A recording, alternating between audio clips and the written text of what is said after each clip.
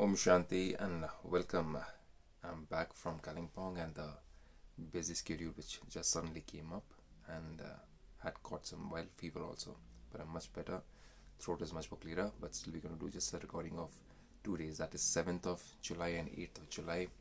9th and 10th we'll be doing tomorrow, and most probably 11th also we'll be listening to tomorrow itself. Let's hope that God guides us and guides this physical body too. So let's go ahead with this 7th of July's godly blessing, where Supreme God Father says that may we be loved by the Father and by the family by being trustworthy through our courage to follow the truth. And let's see the details now. God says, may you be loved by the Father and the family by being trustworthy through your courage for the truth. The boat of trust is truth. And if there is no truth, then there's a hole in it.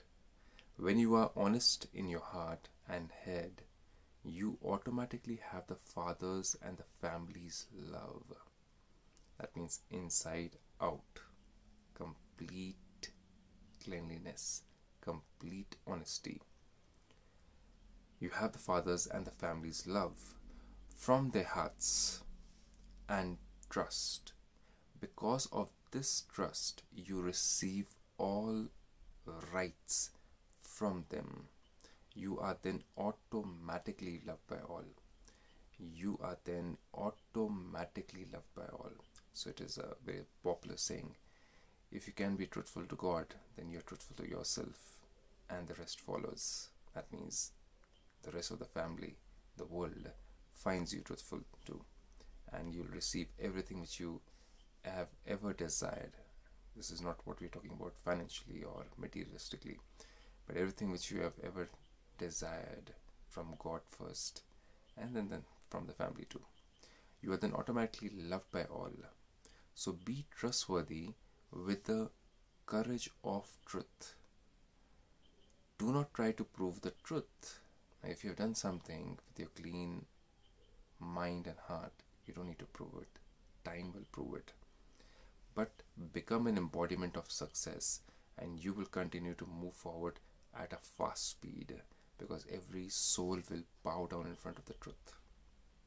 No matter what they think, they say, but they have to bow down in front of the truth. The point is whether we are true with the Creator or not. That's the first alignment.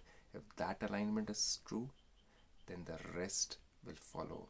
The family, the world, the 5 elements, everything will follow you. Everything will guide you towards the truth itself. And your life will become completely blessed with love from the family also. This family, the world family, every family will be loving you. How do you do that? How do you be so truthful? Because in a world like this, people certainly say it's difficult to be truthful. If you are too truthful, then people take you for granted. But then there's still a way. It's not about being truthful and not having the powers. So we have to combine both of them. You can learn that at Brahmakumaris with the 7-day course. With this, Om Shanti.